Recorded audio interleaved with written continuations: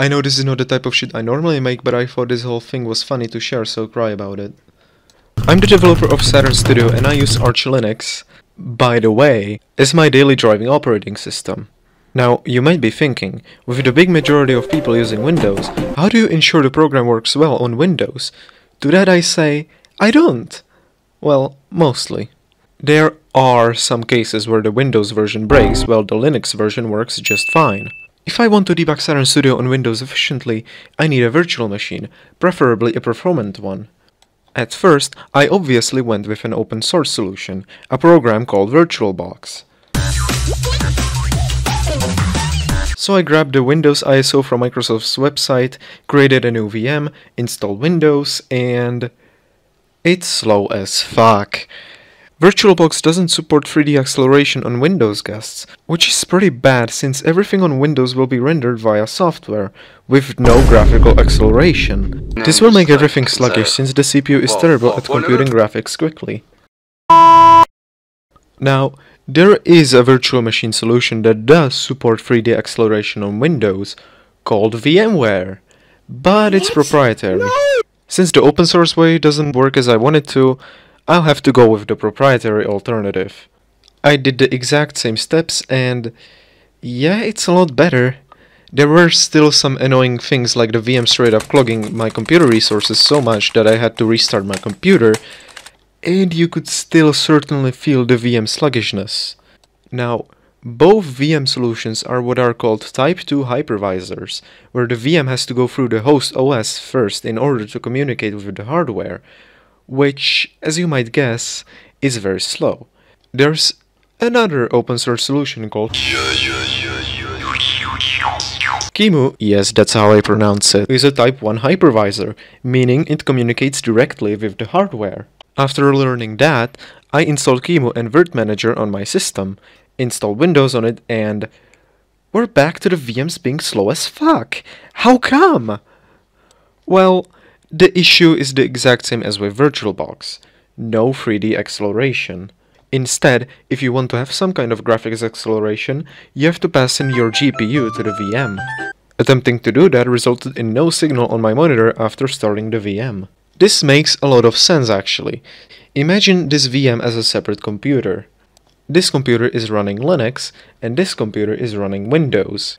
Passing through the GPU will make the Windows computer borrow the GPU from the Linux computer. So it's as if the Windows computer disconnected your GPU and connected it to itself, which obviously produces a black screen since the GPU got disconnected. I didn't really have a second GPU, nor a motherboard with 2 PCIe X16 slots for 2 GPUs. But then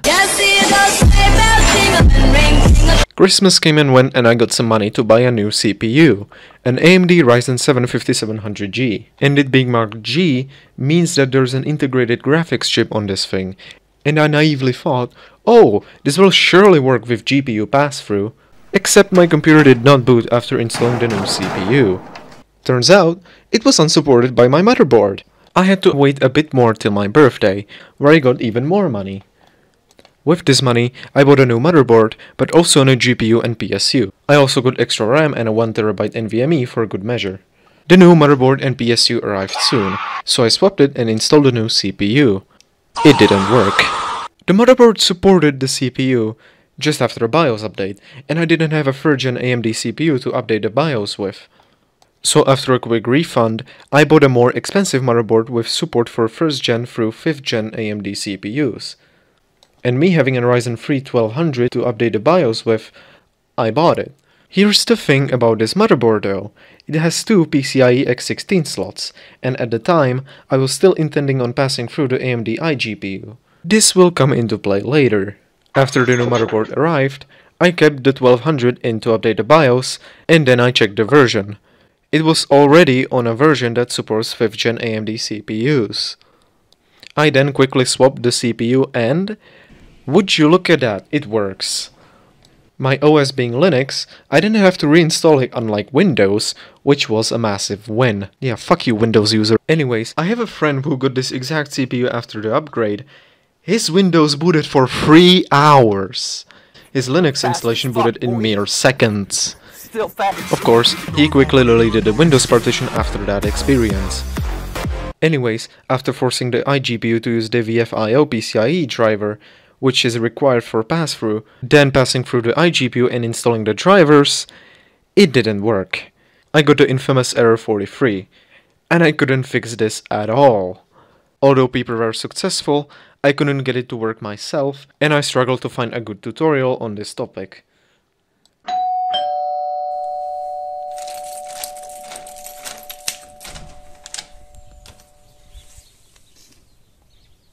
The new GPU arrived.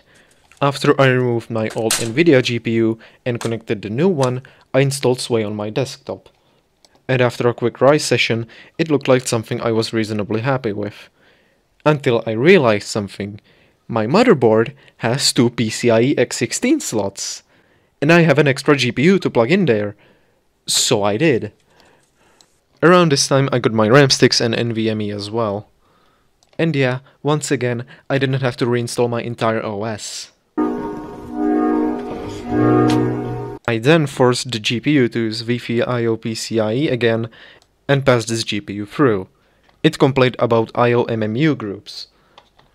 Checking the group the GPU was in, yeah, it was together with all this other stuff. And I couldn't pass through the GPU without passing through all this other stuff first. After a bit of research, I needed to add this kernel parameter, which should fix the IO-MMU group issue. It didn't work. Turns out, the stock Arch Linux kernel doesn't have the ACS override patch in. I searched on the AUR, and I found the Linux VFIO kernel, which is basically the Arch Linux kernel except it has the ACS override patch in. After compiling this kernel, which took about half an hour, I now had workable IO-MMU groups. Now that the GPU was connected to the VM, I could download and install the drivers. By that I mean getting 7-zip, extracting the exe and installing the drivers manually. After a reboot, it was still running like shit. I've learned that I actually needed to plug in a second monitor into the GPU and then pass in through a second mouse and keyboard since you couldn't control the VM through a virtual screen anymore. Luckily, I didn't have to do all that. I just had to get this application called Looking Glass. I went onto their website and got the Windows host installer, which installed the Looking Glass host onto the VM and something called the ivshmem driver, whatever that means. After that, I paste in this piece of text into the VM config, boot up the system, and error. Permission denied. Well, fuck you, I'm doing 777 on this shit. It works, except not quite. I'm still stuck on the screen with it saying that it's connecting to the host. However, once again, there's a software solution. A virtual display driver. So I got IDD sample driver, because this guy on Reddit said so. After installing that through the software rendered VM again, rebooting, changing it to headless, starting Looking Glass, and it works! There were desktop effects, everything was smooth, it was perfect. Anyways, now that I had a pretty good and performant Windows VM, I had to unwindowsify it. I downloaded Firefox, activated Windows, set dark mode, and downloaded MSys2. I then played Minecraft Bedrock in a VC with my friends, and yeah, I got some bug rock moments. Yeah? What? I think you've... What the... Why did I spawn in water? What the...